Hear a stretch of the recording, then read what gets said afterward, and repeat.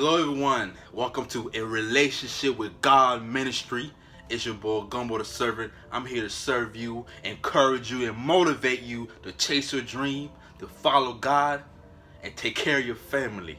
Today we're going to get into the book of Luke, chapter 6, verse 27 through 31. First, I'd like to welcome you to Lazarus Network. It's a place where you chase your dream, a place where dreams get unfold, dreams get manifested. Dreams get told. People share the stories in this building. So welcome. We're gonna get into the book of Luke. It talks about Jesus. This is the upbringing of Jesus. If you pick up the Word of God, if you read the book of Matthew, Luke, John, Mark, it talks about Jesus. It talks about the birth of Jesus, and the beginning of Jesus. And for those who don't know, who is Jesus? Jesus is the Son of God. Jesus is God from the true Trinity, the Holy Spirit, the Son, and the Father. Jesus is that Son. But we also is part of that Trinity because we have the Holy Spirit inside of us. When Jesus left, he left us the Holy Spirit. So we're going to get into the book of Luke, chapter 6. We're going to start off with verse 27 through 28. The Bible verse of the day. Luke chapter 6, verse 27 through 28. But I say to you who are listening, love your enemies, do good to those who hate you, bless those who curse you, pray for those who are cruel to you. That Bible verse is a very powerful verse. This is Jesus talking to us, telling us to forgive our enemies, love our enemies, treat those who treat us wrong good, no matter what they do to us, no matter what they say to us. I encourage you guys out there, man, love your enemies. A lot of the reason why we don't receive our blessings is because we holding on to grudges, unforgiveness from those who've harmed us or say words to us in the past. It's 2020. I know a lot of y'all ain't getting any younger, as myself. So I think it's about time that we forgive our enemies. Forgive those who've done us wrong. Forgive those who gonna do us wrong in the future. Because you don't just forgive people in the past. You also got to forgive people in the present and people in the future. Because just because somebody did you wrong now doesn't mean someone else ain't gonna come. Because we all humans. Some people come in your life for a reason. Some people come in your life for a season. Some people come in your life just to be a lesson. And some people come in your life to stay forever. But you gotta have a heart to love your enemies. What good is it to just love those who love you? Because if you're just walking around loving those who love you, what love is that? That's not enough. You gotta love your enemies. And the greatest weapon, I believe personally, to, as far as revenge goes towards your enemies, is to love them, to treat them good.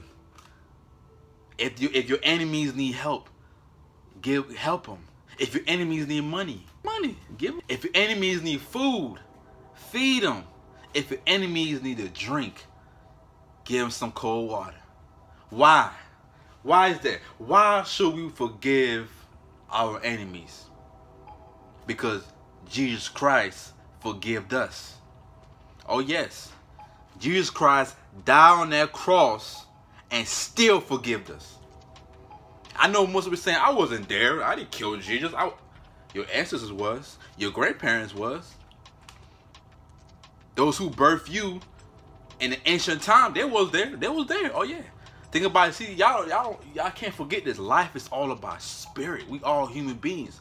We got spirits from the past. When one person died, you know what happened to him? His spirit rises out of his body and goes on to the next generation. Why you think if your grandpa was killing and murdering everybody in the past and then he died, and now you got the spirit of killing and murdering everybody, what do you think that comes from? that come from his spirit. He died, but his spirit never died, because life is about eternity. It's all either you're going to become an angel or you're going to become a demon. You're going to follow God or you're going to follow the devil. It's your choice. It's your choice. And that's what life is all about, is a choice. Who do you want to follow? God or the devil? The blue pill or the red pill? That's what life is all about. It's all about decisions and choices. Don't ever feel like somebody's forcing you to do anything. Don't ever feel like somebody's making you to do anything in life, because can't nobody make you do nothing. You have a choice to be who you want to be in life. You have a choice who you want to be around in your life. You have that choice. Practice your choices and your decisions. Maybe your life might get better. See, most people want to blame others. Most of us want to blame others and depend on others, so when things go wrong, we can point fingers. Point fingers at the bad guys. And it ain't about that. It's about you. You making that decision. Who do you want around in your life? What kind of career do you want? Where do you see yourself in 5, 10 years? Do you see yourself slaving for somebody? Being yelled at, being told what to do for a check? Or do you see yourself being a boss of your own company? Or do you see yourself serving others, helping the needy, helping the poor for the rest of your life? It's all about choices. Just because you see a homeless person in the street, if you don't help them, you know why you didn't help them? Because you made that choice. You made that choice. The homeless person didn't make you not help them. Encourage you to help anybody that don't got it. To help anybody that don't got it and ask you for help, help them. Whether your enemies or your loved one, help them. But you made a choice not to help that homeless man in the street that you seen begging you for $1. You got a job. You get paid $500, $600 every 2 weeks or every week, and you can't give somebody $1?